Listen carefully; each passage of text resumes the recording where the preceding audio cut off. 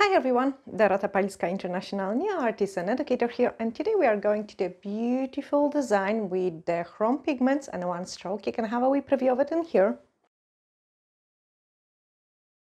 Absolutely stunning flowers which go with this chrome, and I hope you really enjoy watching this tutorial. If you do, hit the share button so the other can see it as well. Let's start.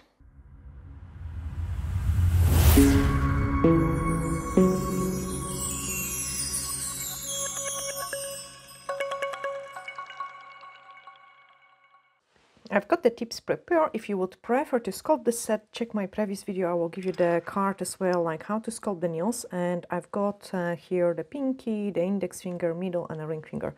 We are going to apply the 183, which is a black ink, and black gel polish shows the chromes best. That's why I choose this color. So just apply this color in, and then we are going to wrap in the chrome pigment and paint beautiful design on top of it. I'm actually excited for this set, and I hope guys you are going to really like it, the end results. So cap those 3H, and then once it's ready, give it a cure. We are going to do exactly the same on the next nail.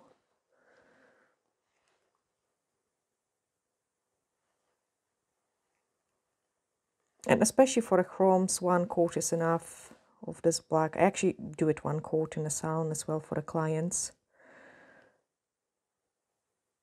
For a chrome application, you want to have a really nice and clean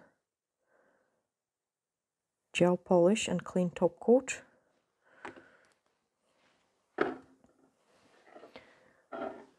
And then the ring finger.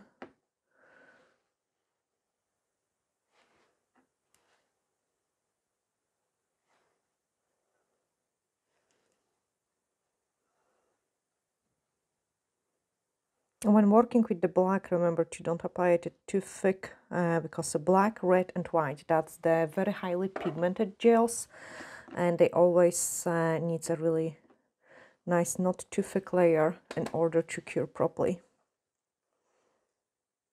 So if your gel polish is wrinkled, that's mean you have applied it too thick. Don't do that, especially for the black, red and white.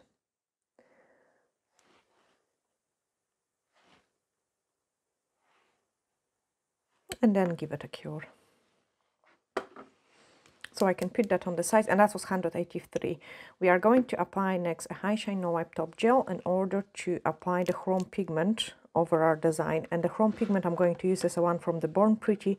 It has some holographic shifts to it, and I think it will look fab for this design.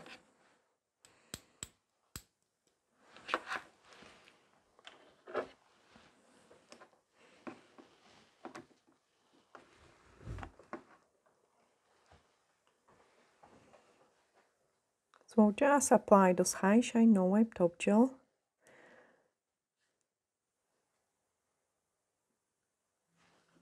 I'm also guys like reading all your comments, and I will be trying to answering all the questions in the videos as well, because I think this way is much better.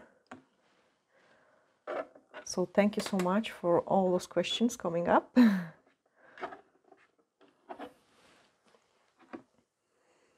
Then we've got another one.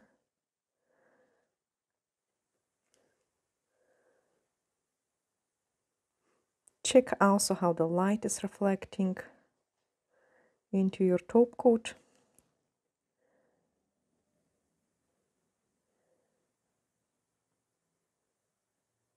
Got a bits and pieces of the dust in there, get rid of them.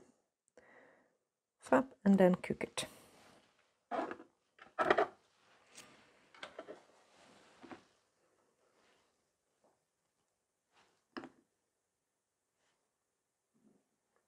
But you can use a different type of chrome for it as well. And I will also remember guys, like all the links to the products I have used are in the descriptions of each video. So depending what product I'm using, they are just in the description. But in general, I think Chameleon pigment is going to be the nicest for this set. And we are going to paint the flowers as well. I'm actually Really looking forward to this part, because this is the most interesting part of this design. Oh, one more. Perfect. Awesome. So I need to just finish curing the top coat for the chrome to adhere really nice. And the first tip is ready. So I have just picked up a chrome, and now we are going to apply it into the top coat.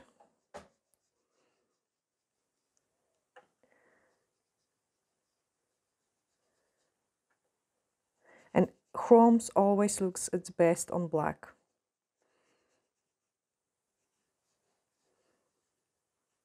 And you can see we've got those particles of the chrome. I don't like those kind of like look. So I'm always taking the finger and I remove any excess of it. That's why I like to apply the chrome with the finger, because then we have really nice and clean look to the chrome. Okay, so applied it really well. Love all these colors shifting through it.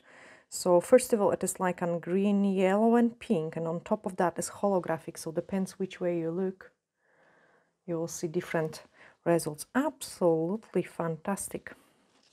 Then scratch the free edge. Always for chromes you need to scratch the free edge. If you do scratch the free edge, then it is going to last really nice and long time, because the top coat likes any kind of gels, actually likes either rough or a sticky surface. So apply this top coat and then give it a cure. The next tip is ready as well.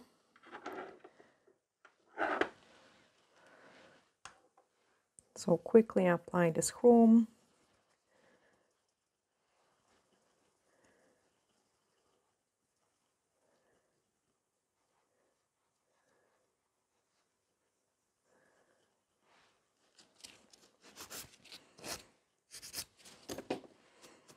And remove any excess.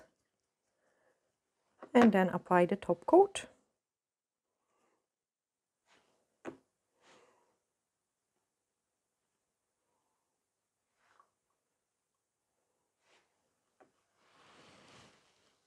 And give it a cure. Do it the same on the other two nails, and I want them all to be chrome.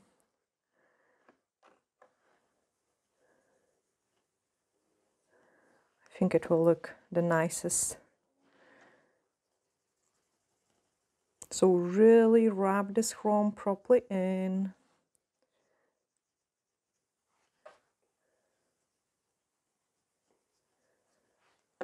And same on this one.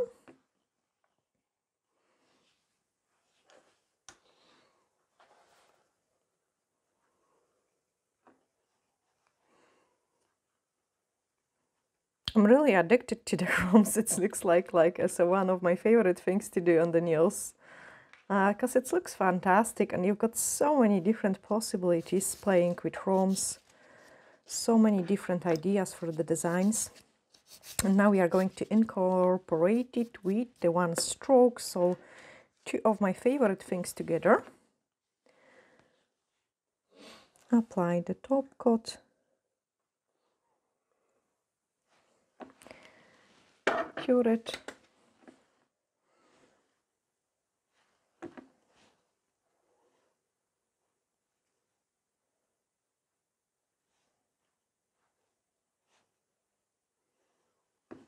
And cure it as well. Okay, now is the time for a fun. So I'm just going to quickly wipe away all this chrome. And on a mixing plate, I'm going to apply the colors I'm needing for the next part. So this is going to be white, and that is called Snow White. They are acrylic paints, and they are water-based paints. They're absolutely fantastic for a one stroke. Magenta, which is number 13. And I love painting with the magenta, like it has just a perfect color. 14, which is pink. And just in case if some of you got those paints, it's the first time you're using, so you twist the tab and then it's open, and then you can squeeze the paint. So you close, you open, close, open. Don't cut it, because I had some questions like this as well. And then you just squeeze out the paint, clean it, so I always clean it like this, and then this way I also close it as well, so the top is clean. Perfect. Now we've got some index finger, we've got middle finger, and on the middle finger we are going to do the design. So I'm taking the buffer. Now I cannot paint with the acrylic paints on top of the shiny surface. It needs the rough surface. So I'm just giving a scratches to the top coat. So my chrome will go matte for the time of painting. And you always paint on the matte surface for the acrylic paints. And I had questions like, can you not do it with the gel? Yes, you can do one stroke with the gel, but I think it's more time consuming, and because you have to cure each layer. So if you are painting like on very easy flowers, then it is not a big deal, because you will just paint it what you have to paint and then cure it. But if you're painting the flowers which has multiple layers, imagine doing like 2-3 petals and then cure each time. I think it would be time consuming, unless you swap the client's hands. So yeah, then it would be good as well. Definitely I prefer the acrylic paints for a one stroke.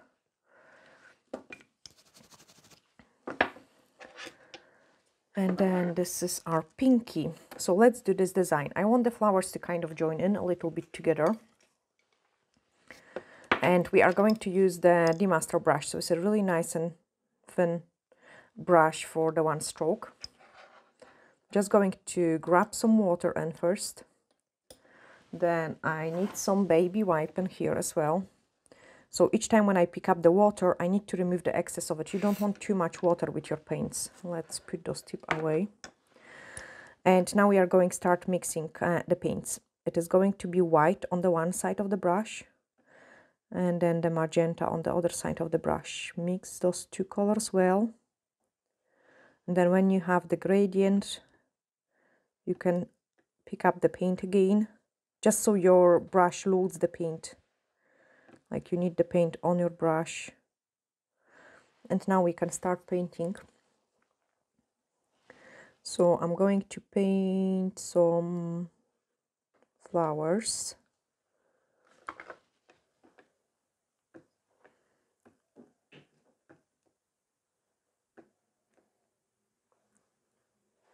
Just pick up more paint. Touch, touch, going to the top.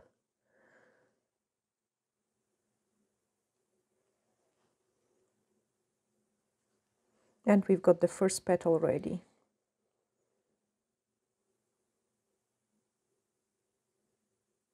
We've got the second petal ready.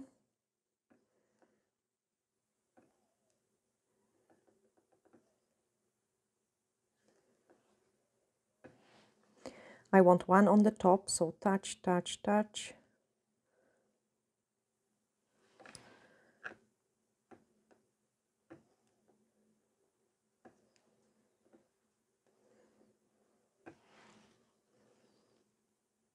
And the one on the bottom. Don't shake your hands too much. One stroke really doesn't like too much of the hand shaking. It only looks like we are shaking with the hand.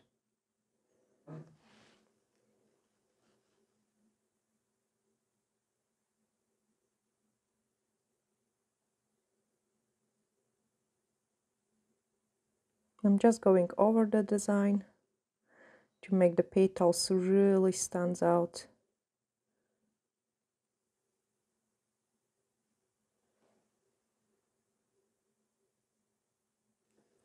I don't need much of the paint for this part because they already got some paint, so it's only a little touches. I didn't clean my brush even once yet. I actually quite like it when I've got some paint on my brush, because then it gives me a nicer petals. You have to wait for the first layer to dry, and now we are going to paint the second layer of the petals in between the previous ones. So the slower you go, the more paint you are going to leave.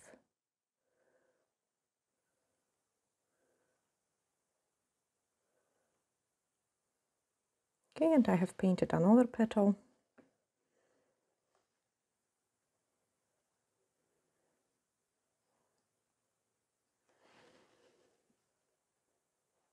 Then another one going to the top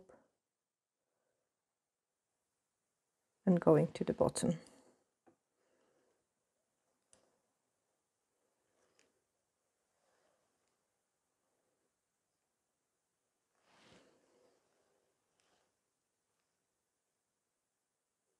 I'm just going to touch up this petal. Look, I'm also changing the shape of it. But if you touch the petal too soon when it's not dry, you are going to make a mess of it.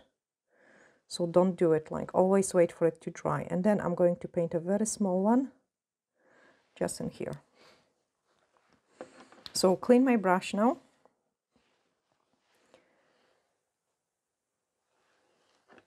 Pick up the paint for the leaves.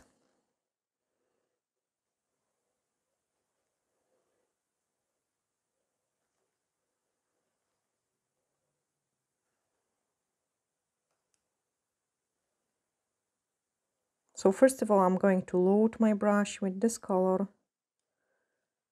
And now I can start painting the leaves. Don't overdo it with the leaves. So it's a touch going to the top, touch, change the angle of the brush, bring it down. And this way we've got one leaf. We've got second leaf. I want a tiny one in here. Touch, touch, touch. Straight brush, change the angle, touch, touch, touch. So when we're painting with the one stroke, we can either line the brush or we can paint it only in a straight position. So you could like line your brush or paint straight.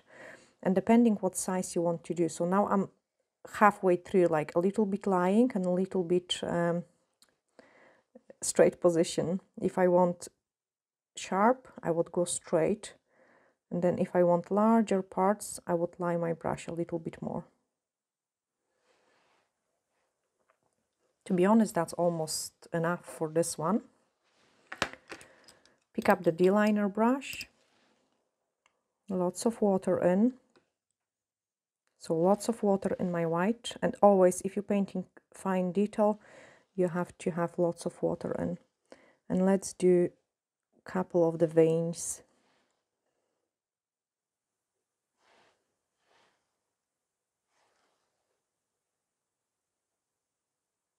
You can also outline the design, but never more than, I would say, up to maybe 30%.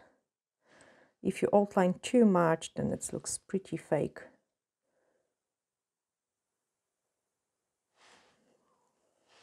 Look at the shape of the leaf. So when we're outlining, we also change the things a little bit. And with D-liner brush, look what small lines I can create.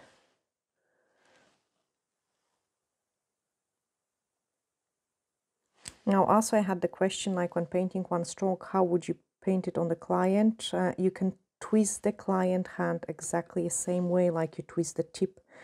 And there are videos of me doing one stroke on the clients as well. This isn't really a problem, like to swap the hands. Like, so normally you hold the client hand this way. Sorry, cameraman.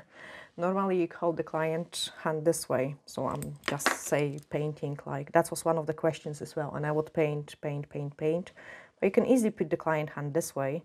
You could go like this way. You could go this way. You could go this way. So you can really go and change. Like I have often painted like this way on the client's nails as well. And that's mean you can basically work the same with your client like you would do it on the tips. It will be just a little bit more time consuming because the tip you just twist like this and the client hands you have to turn it. But absolutely possible to do it. Okay, so when painting such a small detail, like I've got very little paint on my brush, I don't want too much paint, very small amount of it. And it's just quicker for me to twist the tip rather than hold it in the same position.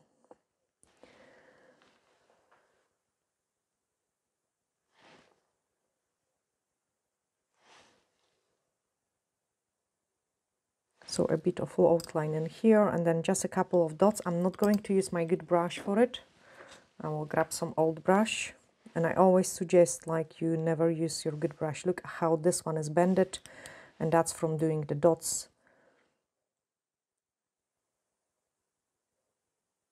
So a couple of the dots. Let's paint some fine lines as well. I love it with the one stroke. I think it always looks fantastic. So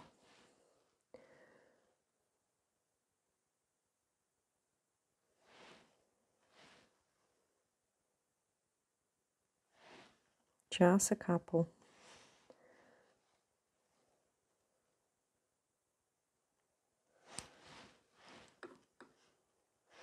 And again, for those fine lines, I've got hardly any water on my brush. I've got hardly any paint on my brush. Lots of water in. And those lines, I want them to be hardly visible.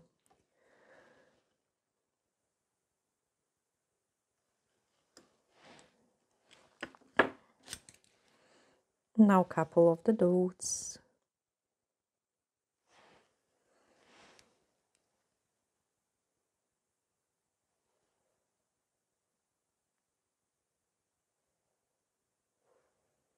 Very thin dots. Okay, and this way we have finished painting this flower. The other flower is going to be more into your way, guys, because I will paint on this side. High Shine No Wipe Top Gel again. And we are going to top coat it. And then the chrome is going to pop out. And so does the flower design. Absolutely beautiful. And if you don't know how to do it one stroke, you need to learn how to do it. And it's not easy, like to start with. I have had so many fails before I learned how to paint the one stroke. But the main problem for me was I was shaking the hand too much. So just stop shaking your hands and you will get there. So the other flower, I want to paint it in here. Pick up the same colors.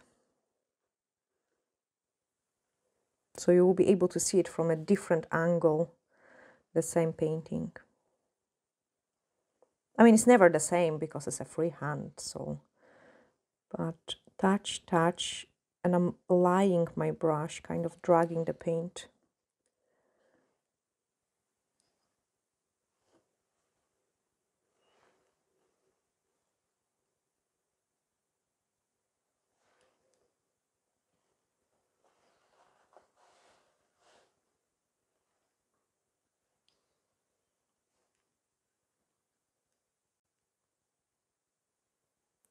Touch, touch, touch, and keep massaging those paints. So we've got first petal.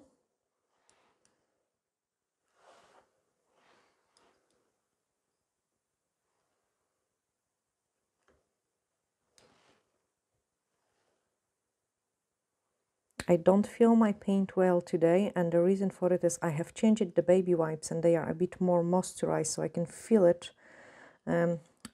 My paint to be a little bit too oily, and some paints are very oily. I don't like this feel. I want to feel those paints to be like acrylic paints, more stiffer than too oily. Too slidey paints aren't good for a one stroke.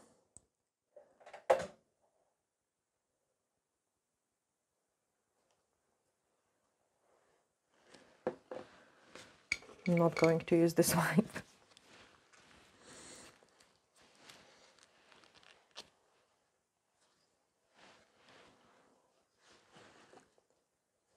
And I show you this, guys, now the difference.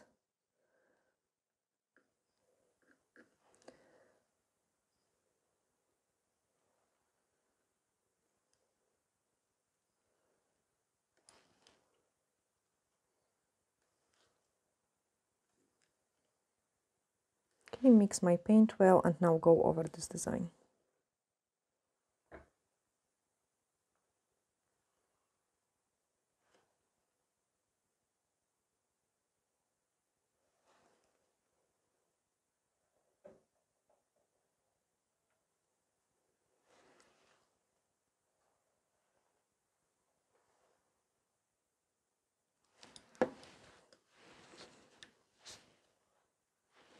So the first row of the petals is ready.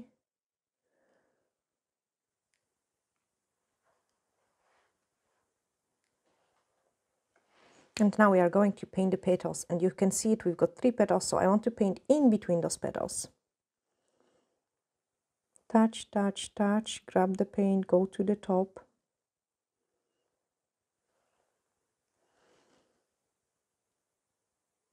Now I'm going to start laying my brush a little bit.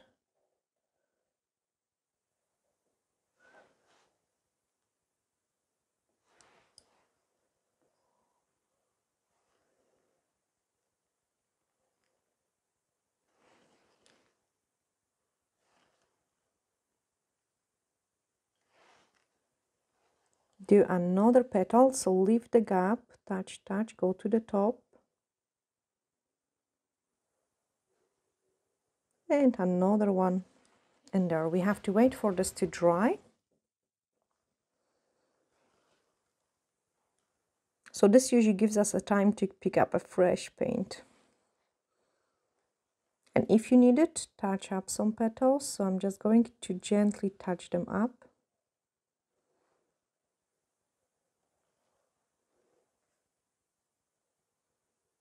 And I think it depends what kind of level we are painting. If we're painting like on level 1, I usually go 1 coat. If I'm painting level 2, which is more advanced, then I would go 2 coat.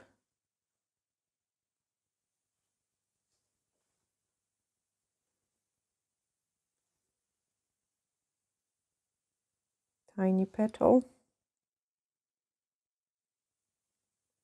Another thing what I can tell you guys, but I show it on the mixing palette, when you're painting the petals, don't go like this, because then you can see it, what shape of petals you will get. So don't twist it.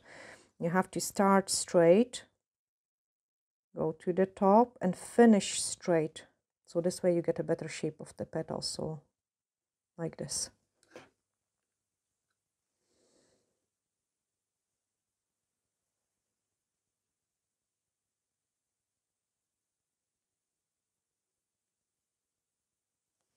So starting with my brush, straight, touch, line the brush, go to the top, and then straighter brush and finish on a straight brush, like don't wiggle with your hand.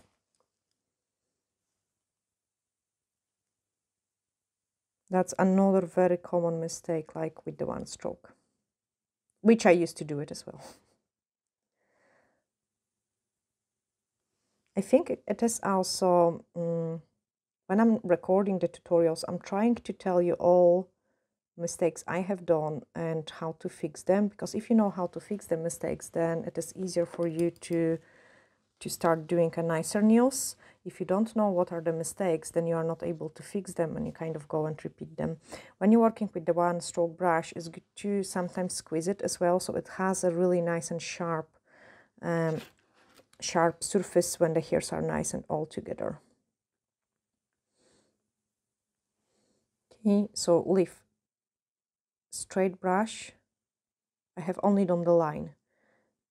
Touch, touch, kind of like moving the paint a little bit. Straight brush again, where white touch the white and green touch the green. I have changed the angle of my brush and touch, touch. This is how you would paint the leaves.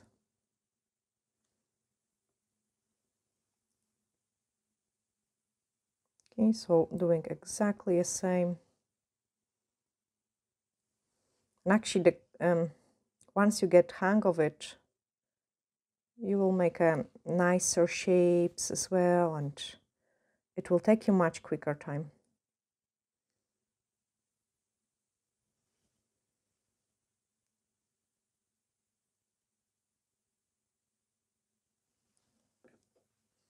So not too much. Clean the brush.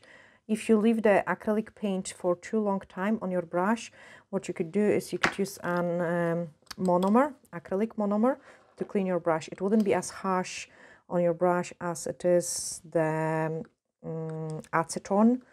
You can also use a hot water to clean it as well. Look how I'm rolling my brush as well. So my D-liner brush is constantly having like a really nice point, because the way I pick up the paint.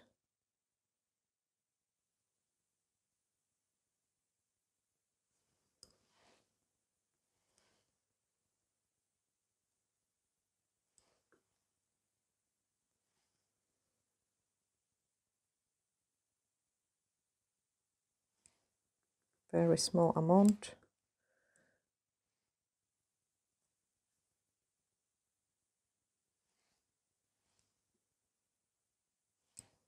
Those tiny wee lines.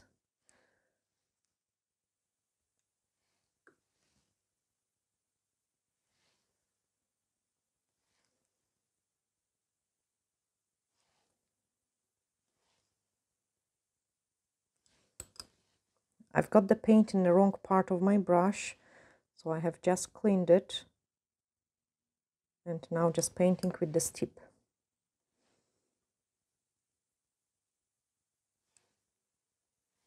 And when you're painting with your brush, don't press too hard. You don't want to break the tip of your brush.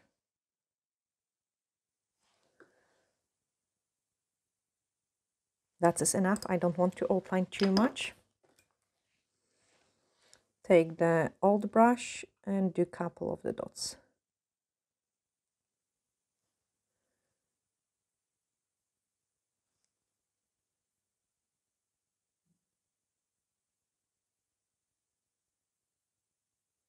And those dots really nicely finish the design.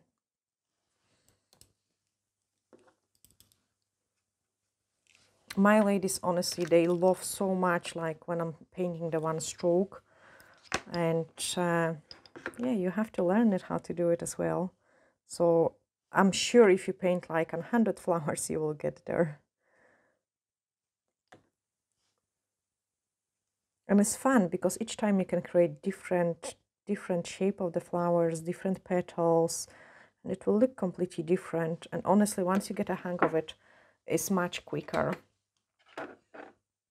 Mine takes pretty long time as well when I'm trying to explain the things, like going slower with the brush, because if I wouldn't go slow with the brush, it looks like we are shaking the hand. So if I would paint quick, it will look like I'm shaking the hand, where I'm not shaking the hand.